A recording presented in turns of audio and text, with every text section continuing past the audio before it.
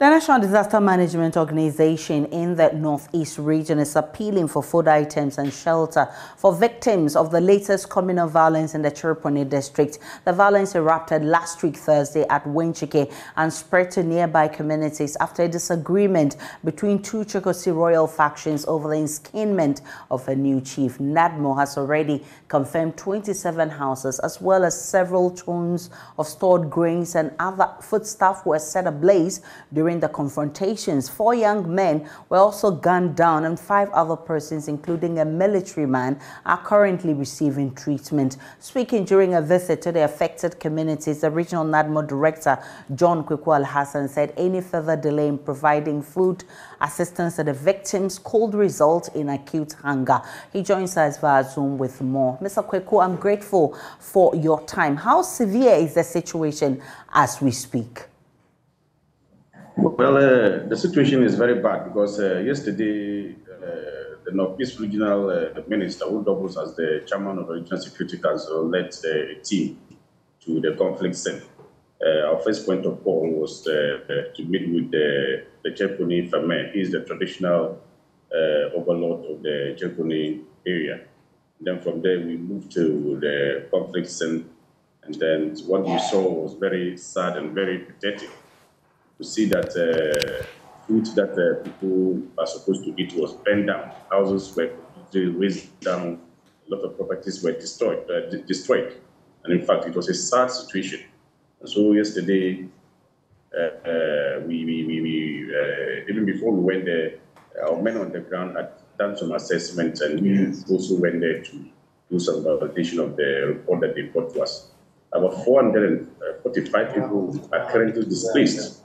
They're going to live with their relatives in some villages, and it's not been easy. So yesterday, we used your medium to appeal to philanthropic organizations and donor partners to actually come to the aid of the people. It's not easy at all because they are mainly farmers, and you can imagine if your foodstuffs are completely burnt, what are you going to eat? You know, we are already the privilege. So if such things come to add up, it becomes a very difficult situation for us to cope with. So we are still appealing to people, individuals, churches, mosques, and some other organizations. If they can come in to support the people, that would be very good enough. Mr. Lathan, what has NADMO done so far to cushion the affected people? You know, when there is a conflict, first of all, you have to make sure that there's peace in the area before NADMO can move in. You get that? So, you know, the area is very scattered. And so NADMO will have to take its time to do proper assessment to be able to determine the property that are destroyed.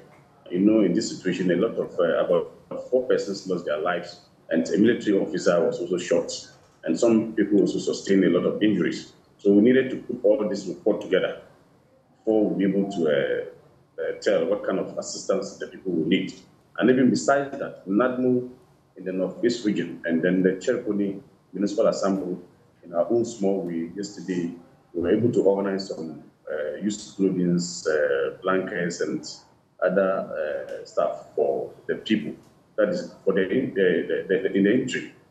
But we are still mobilizing, and our headquarters, I know, will respond to the plight of these victims. But what I'm saying is that, you know, government has an enormous responsibility to deliver. The government alone cannot do it. So I'm calling on donor partners and philanthropic organizations to come to the aid of these victims. Well, you say that there is the urgent need for assistance. What kind of assistance do you need as NADMO, for instance, to help secure these victims? We need assistance in terms of food. We need assistance in terms of, because the people, we have to restore them back to their normal status. You know, the houses are destroyed, and very soon the rains will come.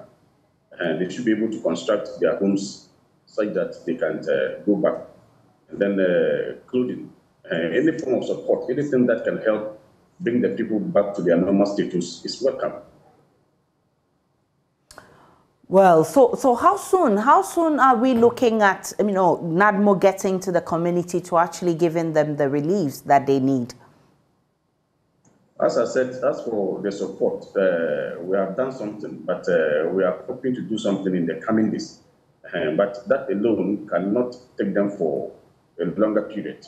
And that is why we are asking for other people to come in to support the victims.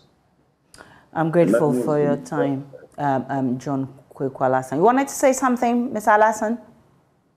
Well, what I want to add is that this is just a passionate appeal that I'm making to the people of the Chereponi area. We are calling on them to give peace a chance. Without peace, already the area is underdeveloped. We need a lot of infrastructure. So if we don't use appropriate structures to resolve whatever differences that we have, and we want to be burning each other's houses, because we are one people, and this cannot continue like that. Is there any collaboration with the security services and the Regional Security Council to actually deal with this? There is an effective collaboration, because yesterday like this, the regional minister led a powerful team which comprises of the police, the military, NADMO, all the major stakeholders to the area to engage with the people and to tell them that they should give peace a chance if we really want development to take place in our various communities. So there's effective collaboration in that regard. All right, I'm grateful for your time. John Kwaku-Alasan is the Northeast Regional NADMO Director, and he's been asking for support to help deal with the issue with farming in Chereponi.